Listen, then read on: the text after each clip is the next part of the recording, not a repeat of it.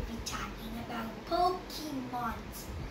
So first, before we start, I have some facts to tell you. In Japan, they call Pokemon as pocket monsters.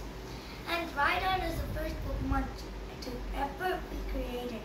So first, let's start with the legendary Pokemon. Legendary Pokemon are Pokemon that are rare and have some special and strong powers. So I'm going to talk about the first legendary Pokemon. This is called Articuno.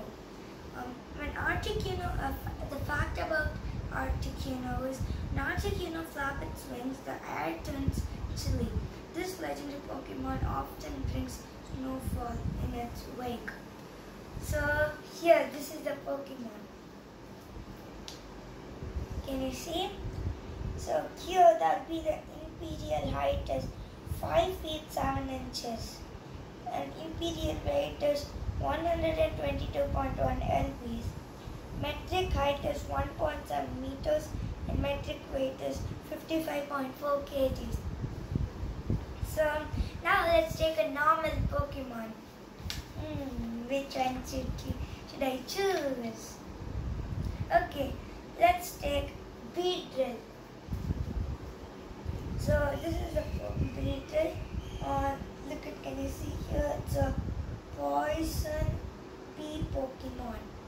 And these are the reasons that this Pokemon can be found on Kalos or Kanto. So the fact about this is stay far away from a Beedrill nest. These are territorial Pokemon. Will swarm an intruder in a furious attack. So I think it's always mad.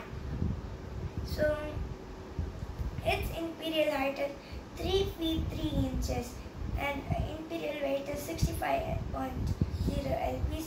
Metric height is 1 meter. Metric weight is 29.5 kgs. So the last Pokemon I'm going to talk about is this Castform. This is a weather Pokemon. It can't evolve, but it has forms. In summer, it turns into the summer form, this orange.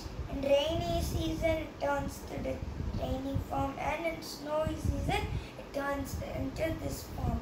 And this is like a regular form in springtime.